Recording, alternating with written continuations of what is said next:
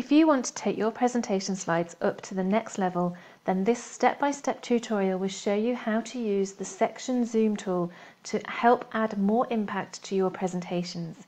So picture this.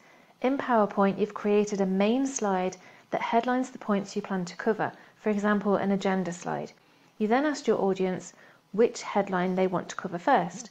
You click on the headline they've chosen and jump to the slides specifically in that section, before returning back to the main slide. This means you can go through your presentation in any order, or even choose to skip parts that aren't relevant to your audience. Well, the section zoom feature in PowerPoint allows you to present your content in this non-linear way.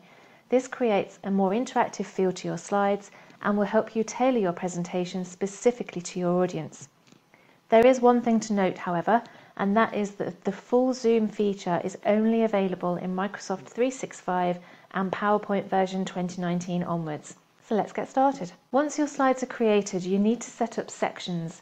So to do this, right-click between the slides where you want the section to start. So my first section here will be between slide 1 and 2. So right-click in between and add section.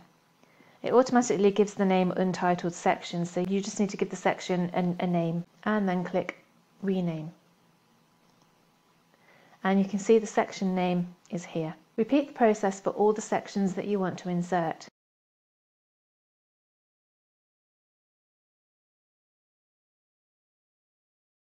Once complete, go back into your main slide where you want to include the section zoom links. So in our example, it's on slide 1 here. Click on the Insert tab on the ribbon, go across to the Links section, click on Zoom, and then you have an option for Section Zoom. Now just a quick note here that if you're using PowerPoint version 2019, you need to click on Insert and then click on Links and then Zoom and Section Zoom. It's laid out slightly differently on the ribbon. You'll now see a list of your sections that you've just named. So you just choose the sections that you want to include on the Zoom slide. So we want section 2, 3 and 4 and click Insert. The thumbnail of the first slide of each chosen section will now appear in this slide. As you can see, they appear on top of each other and you can reposition them and resize them as you wish. Click on any of the images that you've just inserted and you'll see a Zoom tab appear on the ribbon. This is where all of the zoom formatting options are located. So over on the far left hand side you have one called Zoom Options, and in here there is the Return to Zoom box, which is automatically ticked by default. This means that when you're in the slideshow, it will automatically return to this main slide after the final slide in the section you're presenting. So if we just press F5 here to view the slideshow, so we'll click on this first box here for webinars, it zooms into that particular section, plays through the slides for that section, and then at the end of the slide it automatically returns back to this main slide, and the same for the other two sections as well. The Zoom Options section here also gives you the chance to remove the zoom transition if you want to, and you can also change the length of the transition as well by clicking the up and down arrows here. These are in seconds. In our example here, we're using the actual thumbnails of the first slide of each section. If you don't want to do that, you can actually change the image. So to do that, if you click into the image you want to change, go to the Zoom tab on the ribbon, and over on the left hand side, go to Change Image.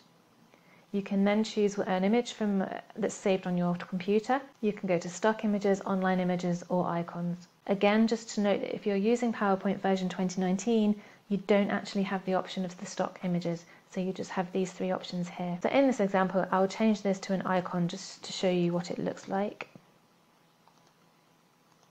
So you can see now this is what we're now using for this particular one. So now if we go into the slideshow, you can see that it's taken this icon. And again, it just works its way through. And at the end, it will go back to the main slide. If you want to change the image back at any time, then just click on the image you want to change back, go to the Zoom tab on the ribbon, over to the far left, change image and reset image, and that will take it back to the original image. So this is fine when your background is a solid colour or just plain white, But what happens when you have a background that's slightly more detailed and your thumbnail images or the images you're using look a bit odd against the background? I'll show you now in this example here. So this slide is a desk background, and if we quickly insert the links again, the sections that we want, and we'll just place them here. It kind of looks a bit odd now with the coloured boxes. So there is a way of making these transparent, and that is if you click into the image, go up to the Zoom tab on the ribbon, and in this middle section here, the Zoom Styles, there is a button called Zoom Background. If you click on there, it basically renders the background transparent. So it looks slightly better, as you can see. And if at any time you want to change them back again, just click on the image, go to Zoom, and click on Zoom Background again, and it will take off the highlight. Now obviously you can be as creative as you want to. Having the Zoom link images, you can have them different sizes, you can rotate them, or you can use the other options that are under the Zoom Styles with the different frames, the borders, the effects, the reflections and shadows, etc.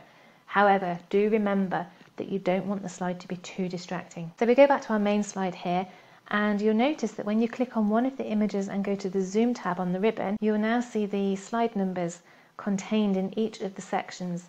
So this webinar section, you have slides 2 to 5, the in company is 6 to 10, and the 1-to-1 is 11 to 15. You'll also notice there's an arrow, a back arrow here. This means that the return to Zoom is switched on for each of these sections.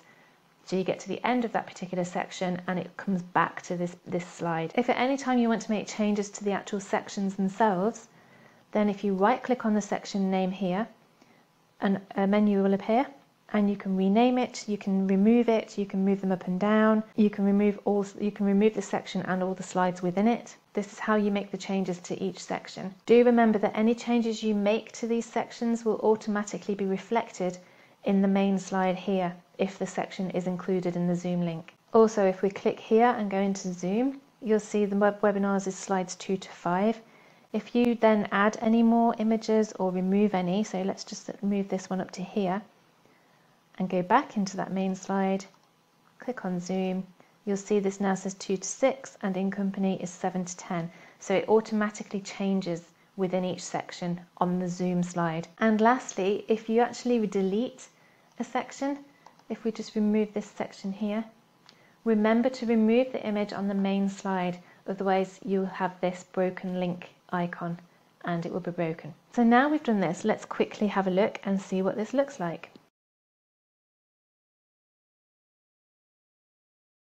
Back to the main slide, if we go to in company, and again, we can work our way through each slide in the section, and it goes back to the main slide, and then the final section opens up these slides, and at the end goes back to the main section again. So you can see it's all working. If you want to check the Zoom links are working correctly at any time, all you need to do is just press F5 to view the slideshow. So now you're confident with the layout of your slides, it's time to move on to the actual delivery of your presentation. Now if you or your team would like help with this, please do get in touch and ask about our 1- and 2-day virtual presentation skills masterclasses by emailing info@onyourfeet.ie. I hope you found this tutorial helpful, and thanks for watching.